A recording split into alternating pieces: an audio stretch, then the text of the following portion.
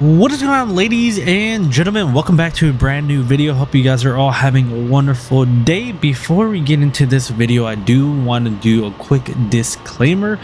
As you heard from the first clip of this video before I transitioned, this video is going to involve a small crash. So unfortunately, me and my buddy Dylan were riding, and as you'll see in just a second, unfortunately things happen and he slid and crashed. Let's get into the video and let's kind of dissect what happened and see exactly what happened. We'll be playing back the video little by little so that way we can see what happened with Dylan, what happened with the car, what happened with me, and just kind of go through it. I think that this video is going to help a lot in regards to, again, kind of like my last couple of videos of me driving and driving kind of dumbly, I should say, or less experienced. These are all videos for me just to help any of you new riders out, just because ever since then I've definitely made sure to pay attention a lot more to what's going on and be cognizant of my lean angle, because as you guys will see in this video, the lack of lean or the lack of committing to the turn really did not go in our favor, and by our I mean my friend Dylan's. And I do have to say that I did talk to Dylan. This actually happened over a month ago. I wanted to make sure that one, he was cool with me recording this video and posting this online, which he is, and two, honestly, I just wanted to kind of sit and simmer on it before I put it on YouTube, put it on Instagram, put it on TikTok and all the other social media. So if you guys want to follow me on all social medias, Instagram, TikTok, X, it's all Spartan_660. So let's go ahead and get into the video. So here, in this video, honestly, it was not planned to actually record a video of this. We were actually out and about going to a lake here local in Arkansas called Beaver Lake. It was a wonderful ride. Unfortunately, for more than half of the ride, when I put the GoPro on, I didn't put the GoPro mount that's on my helmet tight enough, so I ended up falling down and honestly just recorded my chest for 90% of it. I didn't realize until I ended up needing gas and we ended up stopping to get gas, and then at that point I fixed it, but yeah, unfortunately not a lot of that video ended up being useful. So here we it is me, well, from back to front it is me, Dylan, and then Philip. He's driving his car because he doesn't have his plates at this time, and he just left us, needless to say. So it's just me and Dylan. But as you can see here, let me backtrack just a little bit because we're about to get to the crash. Let's backtrack a little bit. Let's go. Where are we at? So we make this turn and we go to this off street. So me being me, I always ride my own ride, and I have to and I cannot preach that enough that you guys need to ride your own ride, because as you can see, Dylan and in this moment feels a lot more committed and feels a lot more comfortable with the bike he's riding, so he's just hauling. I'm taking the turns around 40-50ish. He's probably taking them around closer to 60ish miles per hour. Not 100% sure, but he's definitely riding to have fun. And then I believe here shortly I speed up, and I was contemplating passing him, but I thought this is not a good idea. Let me not pass him. Let's just keep the formation. I'm gonna let him lead and I'm be in the back. So I let him go into formation again, and here in just a few seconds, this is where everything just kind of goes downhill. So we start to go around this left corner, we start to lean, you know, of course you got to adjust your speed. And here we start going into, I believe this is okay, so we were just going straight shot again. I speed up, then I realize we're gonna go through another kind of curve and turn, so slow down again. Guys, you guys need to make sure that you are committed and you guys slow down pre-turn and then you guys follow through. So as you guys see there, my speed kind of fluctuates because again, I don't know what the turn ahead of me looks like, and actually this is where the accident's gonna happen. So he's turning, he doesn't lean enough, and we'll kind of go through what happened. And then as you can see, he goes off the road.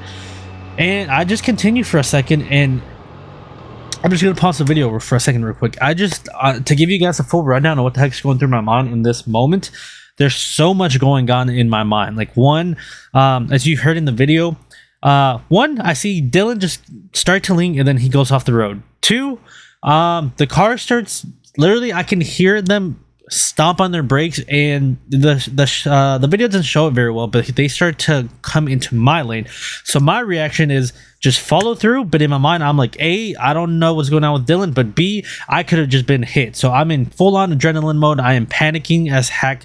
You won't hear me in the video panicking because I don't externally panic, but I'm mentally and internally panicking. So let's go ahead and hit start again on the video again. And then here I'm like, wait a minute. I'm looking in my rear view mirror and I'm checking that, and obviously where the chin mount and the GoPro are located versus what I'm looking at don't match up very well. So while I'm looking through the mirror, or my side mirrors, the GoPro doesn't see it, and I realized that I don't see Dylan coming, and that's when it hit me. He fell off the bike and probably is off the road. Let's hit play again, and this is where I start looking back. I fully stopped in 4th gear, and I am completely panicking because I'm like, okay, I need to get to the bike into 1st gear or neutral. And the bike, depending on what gear you're on, sometimes you need to roll the bike in order to drop gear. So I'm kind of rolling the bike back and forth to get into that neutral or 1st gear. And I can't get it into neutral, so I say, screw it, I'm gonna leave it in 1st gear. So I start rolling it forward. And at this point, I'm like, okay, this is taking too long. And actually, through all this, I almost dropped my bike. I get off the bike and I'm leaning over it. So I'm on the left side, and this is a downward hill. So I'm actually trying to push the bike upward, and also trying to keep it on the road so I don't actually end up outside of the road as well. Finally, here you see that I finally get on the bike.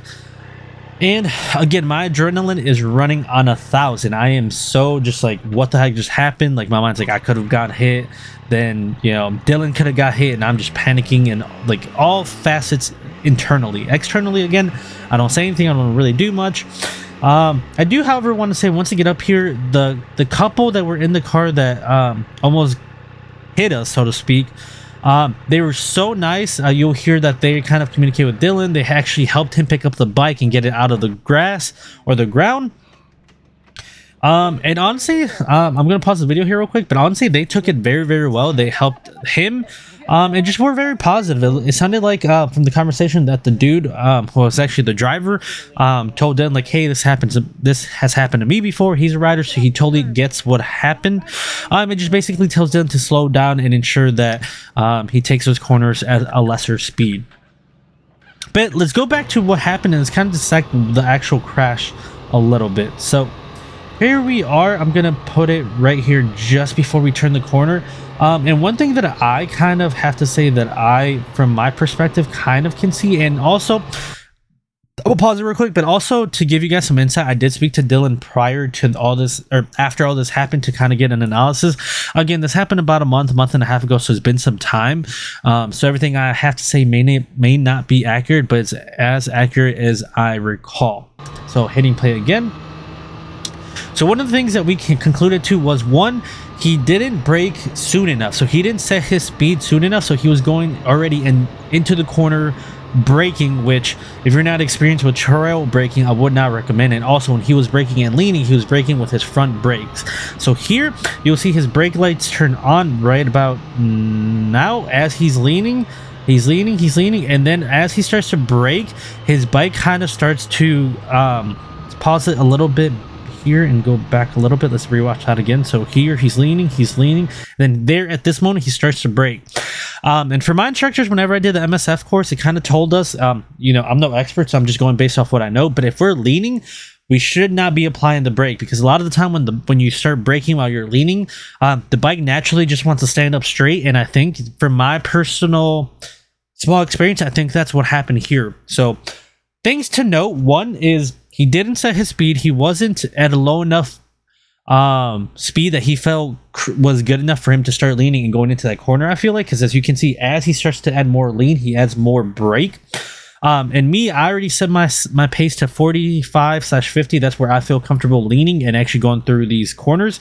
Also, unlike him, if we back it up a little bit, I start on the outside and then gradually go to the inside as we start getting to that corner, but then I kind of move to the middle of the lane overall, while he is hugging that yellow line, which makes it a lot easier for you to just go into that other lane if you're that close to the line. I kind of was trying my best. As you can see here, he's a little further left and I'm a little further right, so I felt like this gave me enough room and enough feel for the bike, and as you can see here, I start leaning a little more than he is, so I'm actually kind of going further right just because of how much lean I'm adding.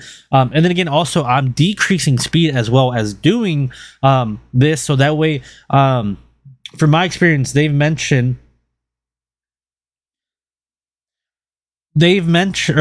have mentioned that as you turn or as you lean, if you let off throttle, it actually shortens your span, or it allows you to make a tighter turn. So that's where I think I went well. But again, as you can see, he's leaning over and applies the brakes. Now, I 100% think that as he starts applying the brakes, and it's not just the rear brake, it's front and rear, to feel comfortable at the speed he's in, that bike literally just stands up, and that's kind of that situation where it's a no-go. And from there, he just kind of recognizes that the car's coming and literally just goes off the road. He did end up braking too hard as soon as he hit the road and actually slid right, I believe. So him and the bike just fell right and just kind of slid through the gravel or whatever. So yeah, I'll kind of let this play out, but ultimately, guys, I just kind of want to let you guys know, please, please, please, for the love of God, do not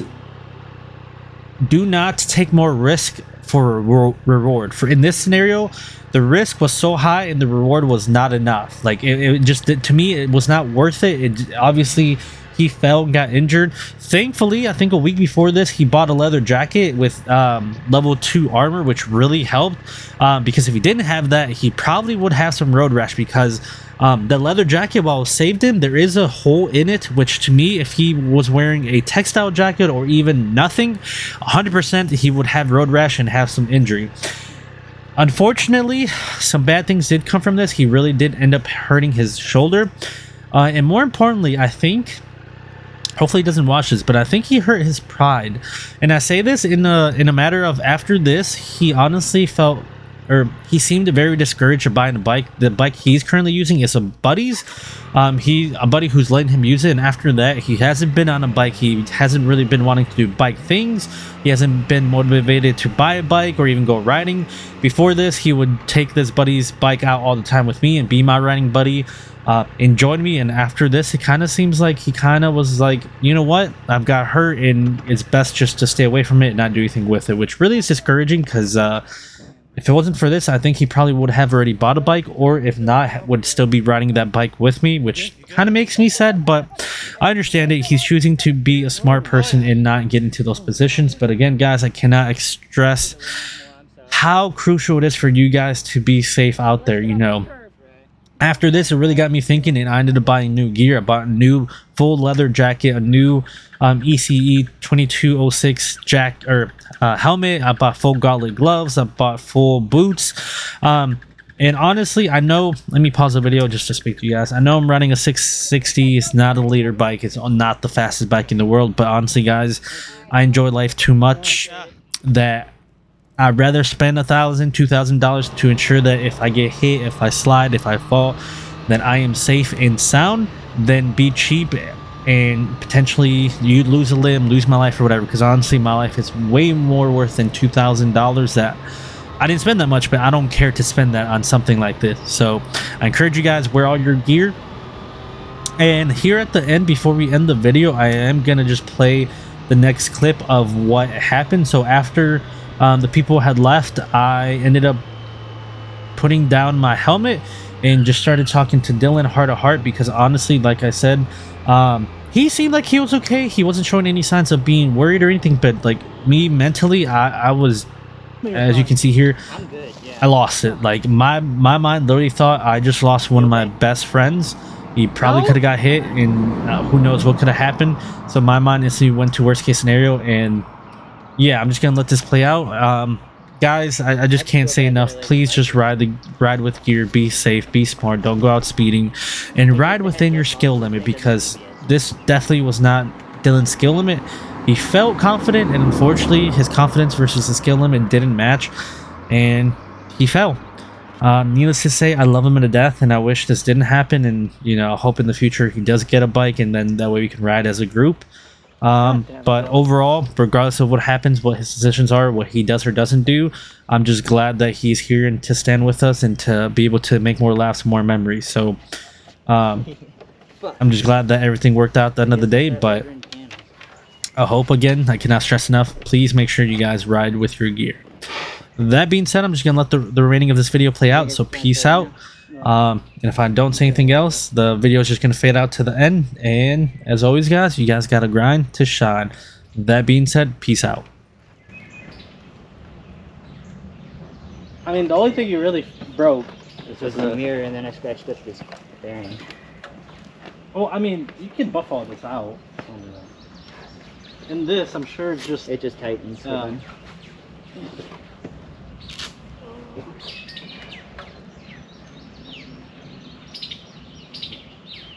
I knew that you took that, but I didn't think you fell. Then I looked back and I was like, oh my god, no. You were in front of me, or behind me though. How'd you not? Because so this is like, in my view, we're going. I'm literally like this. I hear, and then I literally see the car. Then I look and I see you, and I'm like, oh no, this car's about to fucking hit me. I hit too much front brake and didn't lean enough, and then I saw them coming, and then I freaked out because, well. Remember, rear brake for leading. Well, I was hitting it, and then I was like, wait, I need to hit more of my front brake because, well, I need to slow down quicker. Yes, but if you're already leaning, no. You're right. Because that's why, in my view, literally, so you were cornering, and then all of a sudden I see your bike just stood up straight. And that's probably when you started hitting your front. Because like I told you, if you do that, at least what, again, no expert, but what I've been told, as soon as you do that, your bike, even when you're cornering, your bike's going to want to stand up straight. I literally thought, if he didn't hit you, I seen him miss you, and then I like go left, and I just was like, jacket look? Honestly, not bad. Okay. I hit the arm mostly, because I feel it on my elbow.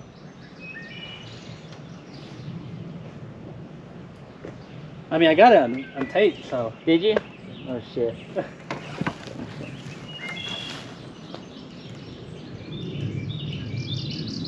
Look. We don't talk about it, we just fix her up. Right.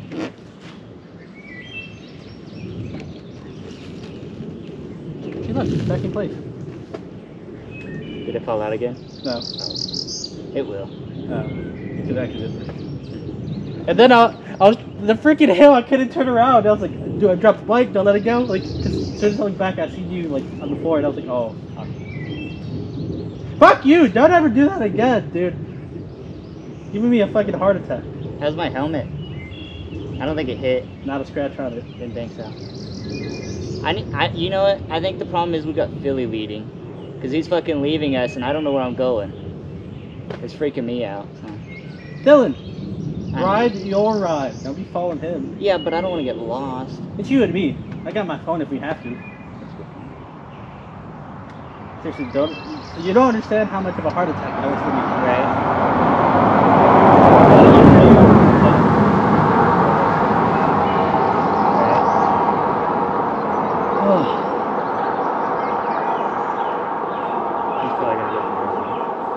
I doubt it. Well, Steven,